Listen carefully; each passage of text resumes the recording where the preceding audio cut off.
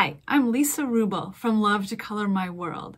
This is the third tutorial in my Pillow Talk series featuring Benartex fabric and some unique pillow designs. Today I'm working with these bright lift-off fabrics from Canvas, part of Benartex Studios. And we've got a bunch of bright different colors, rocket ships, stars, astronauts. And I'm going to use these to make a puff pillow.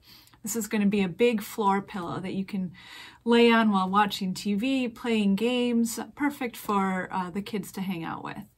So let's get started. So let's talk about what materials we need to make a puff pillow. I'm going to use 5 different fabrics on the front for my puff squares, and I've got a fat quarter of each, and we're going to be cutting 5 5.5 squares from each of those fat quarters. Then I've got a yard of backing fabric. I've got this fun overall print, which will make a cool back. You'll also need 1/3 yard of binding fabric and then 2/3 yard of muslin. From that, we're going to be cutting 5-inch squares to back each of our little puff squares. So to create the puff, I'm going to lay down a muslin square and align the bigger print square with 2 of the edges of the muslin square. And if you want to pin, put a pin in at the corner. And then what I do is line up the next corner down at the bottom and then use that sort of bubble in the middle and create a pleat. And eyeball it so that it ends up roughly in the center of this side. And then I'm going to put another pin in at the corner. Then I'm going to turn it and do the same thing. Line up my print corner with my muslin and fold this little fabric bubble over to make a pleat. And pin it. And then put a pin in the corner as well. And rotate it one more time. And align my corners.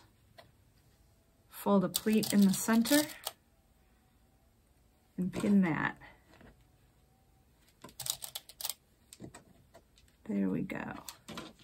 And then what I'll do using a scant 1/4 inch seam allowance is sew along all 3 of my pinned sides. We're going to leave this side open for stuffing the fiber fill into, but you want to sew with a scant 1/4 inch around those 3 sides.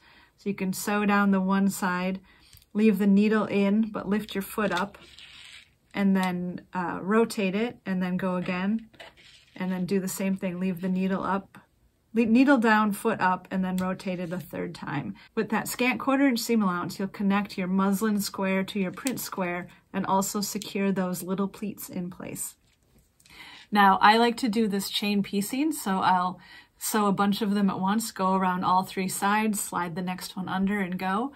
You may find too that as you start to do this, you get into a rhythm with the pleating and you don't even need to use pins, and you can just create the pleat as you line it up under your sewing machine. So whatever feels most comfortable to you. We're going to make 25 of these little puff pockets, 5 in each of the 5 different prints. So once you have all 25 of your little puff pockets made, then it's going to be time to start assembling them into rows, and we'll do that before we stuff them because it will just make it easier to stitch them when they're not stuffed. So what you need to do is decide on your design and then lay out your squares into 5 rows of 5, but the key is to make sure that your open end of each puff pocket is facing the same direction. So let's take a look at my layout. So I'm going to lay out my design. I'm going to start with a light blue, and then the blue rocket ship, and the green, and the blue star, and then lastly the black rockets. And I've got all of my open edges facing down. And then I'm going to start my next row. I'm going to go black, and then aqua and blue, green, and then the star, And for my third row, I'm going to start with the star and then black. And in each row, I have all my openings towards the bottom, so keep an eye on that. Aqua and the blue rockets, and then the green squares. So I'm going to lay out my next 2 rows the same way.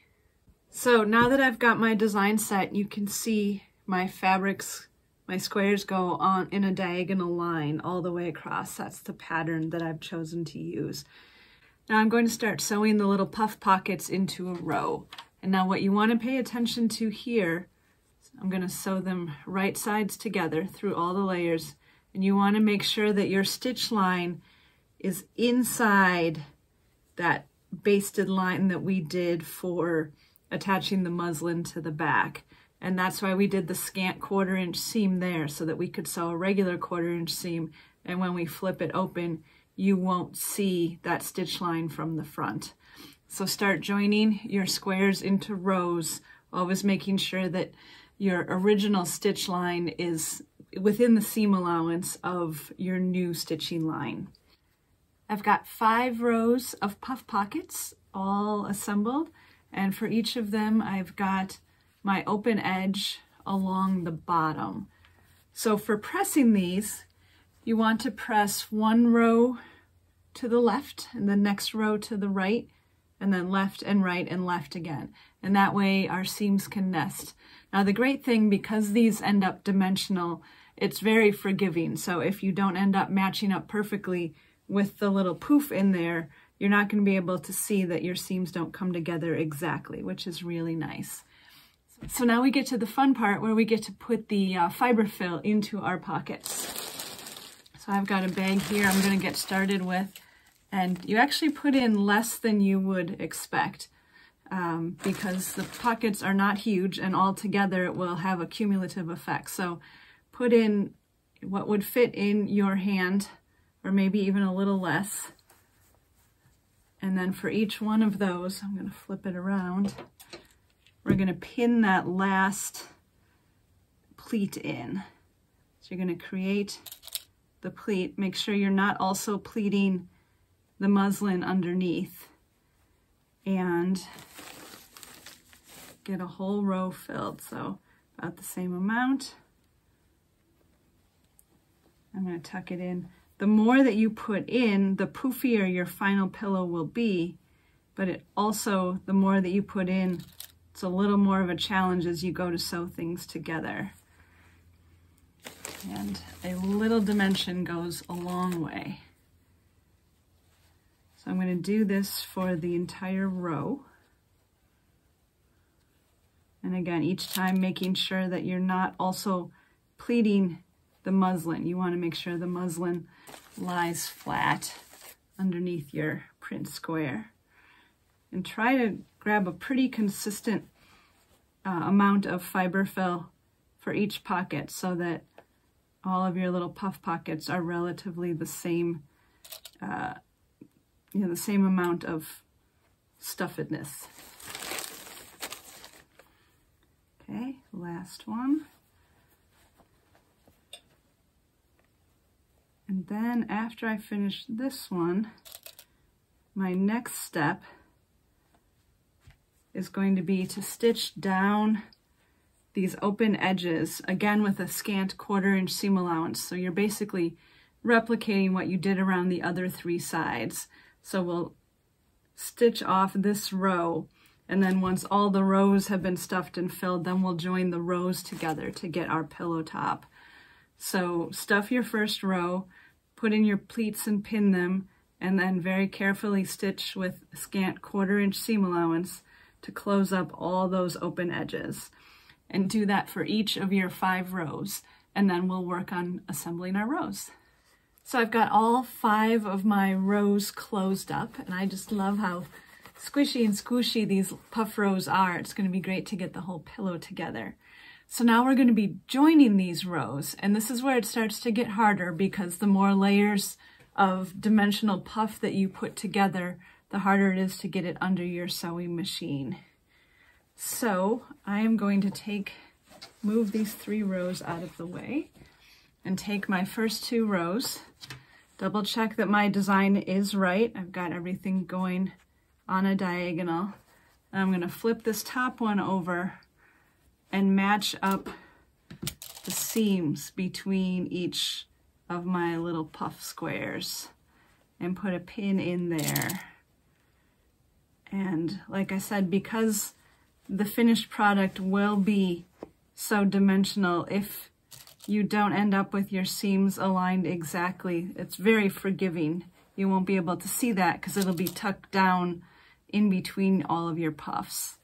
I'm gonna put another one at the end, and then I'm actually gonna go back through and put another pin in the middle of each pair of squares. So you want to try to squish the fiber fill as far away from the edge where you'll be sewing as you can, just to make it easier to get it all under the sewing machine foot. And same thing, since we have a scant 1/4 inch seam allowance from closing up our pocket, so now when we're sewing this together, you're going to sew with a full 1/4 inch, or even if you need to, a little bit more, so that you end up to the left of your existing seam lines, so they won't show when we open this back up. So here are my first 2 rows, and just like I said, you know, it's hard to see exactly where your 4 squares come together, but doesn't that just look so cozy and inviting? So now I'm going to sew rows 3 and 4 together to make another unit like this, and then add the 5th row and sew this on as well, and the top will be done. So I've got the top of my puff pillow all assembled. It's so squishy. And now it's just time to make this into an actual pillow. So I'm going to set my puff quilt top aside, and I'm going to do an envelope backing for my pillow. And so I've got 2 backing pieces that are 18 inches by 24 inches. And I'm going to take the long edge of each of those 2 pieces and press it over a 1/4 inch and then a second 1/4 inch to make a finished edge, and then top stitch down that edge and do that for both. And then we'll go assemble the pillow front and back. Okay. So we're going to join our pillow backing to our pillow front, and then we will bind the edge, which will give it a little stability and then also just create a nice finished look. So we've got our 2 backing pieces for our envelope style back. What I did was to measure the size of my pillow top and overlap my 2 backing pieces to create a square of that size. Now we're going to start out, you want to aim for about 24 inches square, but depending on what your seam allowances were as you joined these puffs together, you might end up needing to trim it a little bit. So when I found the correct size and arranged the 2 overlapping pieces to be that length as well, I went ahead and pinned where the fabrics overlap so that they would stay together.